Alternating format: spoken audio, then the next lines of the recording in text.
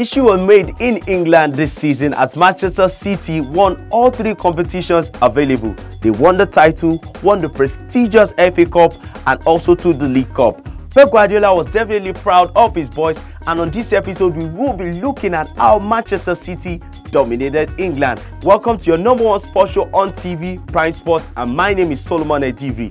We will start with the news segment, then with our analysts discuss how Manchester City dominated England in a very difficult season. After that, we'll be talking to the City fans on what they think about their club this season, and we will be ending the show with the segment I actually love the most.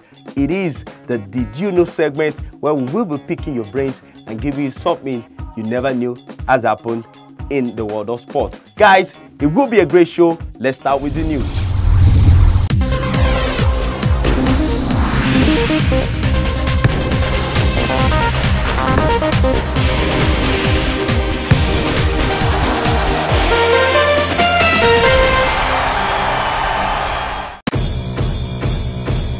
Give me a second, I'm trying to select the appropriate weapon. Former Chelsea midfielder Cesc Fabregas believes Eden Hazard will have a perfect stage to win the Ballon d'Or and announce himself as one of the best footballers in the world at Madrid.